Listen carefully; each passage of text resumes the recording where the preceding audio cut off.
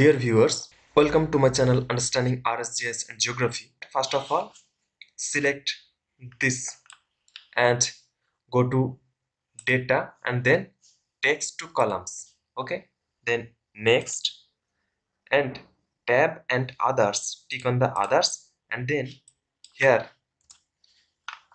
you can give this degree because I want to split these degrees as a column, minutes as a column, and second as a column. Okay, for that I want to first split the degrees as a column. So here I will type the degree, alt 167 degree, then next, then finish. Degree is splitted and one column is generated, and then I will convert this.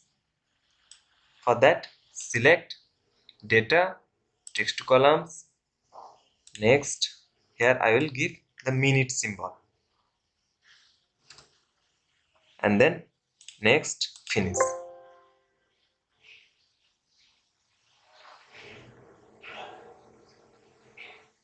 Okay,